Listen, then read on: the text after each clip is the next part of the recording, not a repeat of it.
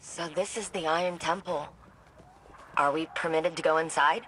We don't need to, therefore we are not permitted. I doubt Saladin's time with the Cabal has made him less strict.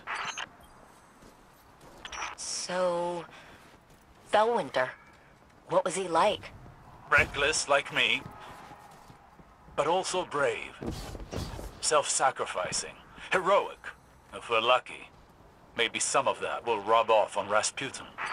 I was a prisoner within my own mind for such a short time. Yet I awoke to find the world deeply changed. Cabal and Eliksni standing side by side with Guardians. I worry I am a vestige of a forgotten age, losing relevance. Will it be the same for Rasputin when he's restored? It'll be the second time he has woken to the aftermath of a calamity.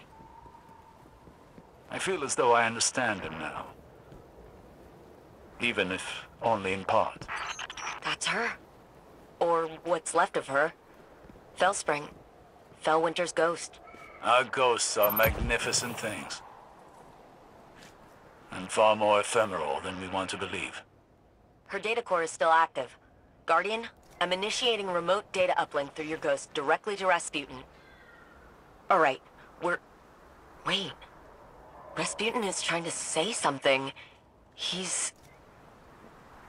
changed. Rasputin? You sound like... Like Clovis? Yes. I co-opted his vocal print in order to speak. And what I have to say cannot wait. I see clearly. Patterns emerging. Threat calculations computed to a grim sum.